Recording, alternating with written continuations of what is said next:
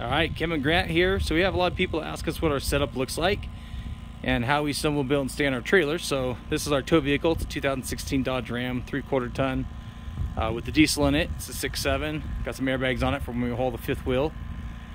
And then this is a 22-foot V-nose trailer. So what that looks like, it's an 18-foot box, 4-foot V-nose on the front. It's got an electric jack on the front. And then I also have on each corner there are stabilizer jacks that we can go ahead and put down and lock, and then we can also use the airbags on the truck to either raise or lower the snowmobile trailer depending on how flat the snow parks are.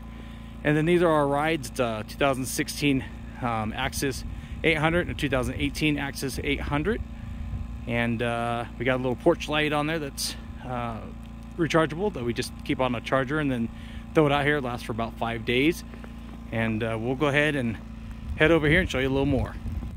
So here's a back view of the trailer. So we got Kim's Girl Get 32 Vixen, Off-Road Vixen logo there, and then we got the stabilizer jacks. And then up front we go ahead and we have the step to go into the entrance, and we have a grab bar to assist in getting in and out. And then we also have the black mat to clean our feet so we don't track as much snow in.